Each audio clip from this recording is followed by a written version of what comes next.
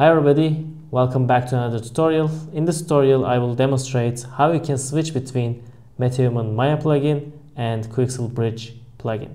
If you are using Metapipe, you will see a couple of different workflows, which is 5.6 workflow, Synapses workflow, Nitrous workflow, Genetics workflow, and Origins workflow. According to your needs, you may choose one of these. And inside Synapses, Nitrous, Genetics, and Origins, Metapipe uses DNA Calibration Quixel Bridge plugin. However, there is one major issue.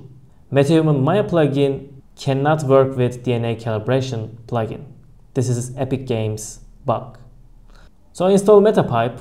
First, you need to install DNA Calibration tools and then install Metahuman for Maya plugin.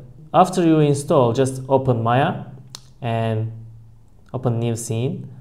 And inside here, as you can see, you cannot see the Metahuman for Maya plugin because by default, Quixel Bridge plugin is enabled. Just go to Windows, Settings and Preferences, and Plugin Manager. Go down and find embedded rl4.mll plugin and Maya UE RBF plugin.mll.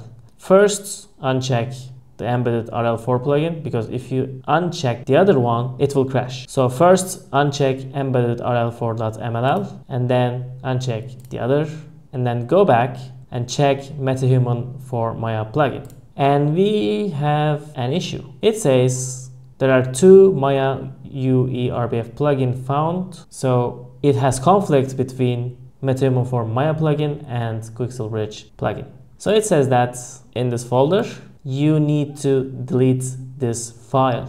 But we are using DNA calibration tools as well in our projects. Instead of deleting it, I will rename the plugins folder and it will work again. So go back to folders and go find Documents, Megascans Library, Support, and Plugins. Just click on Plugins and rename it as Plugins 0 or anything else. Just make a different naming and then whenever we use it, we will go back here and just turn this name Plugins again. So right now it's okay. Let's say this okay as well and close this. And I will restart Maya because right now it still sees DNA calibration tools. So I will close this and reopen Maya 2024.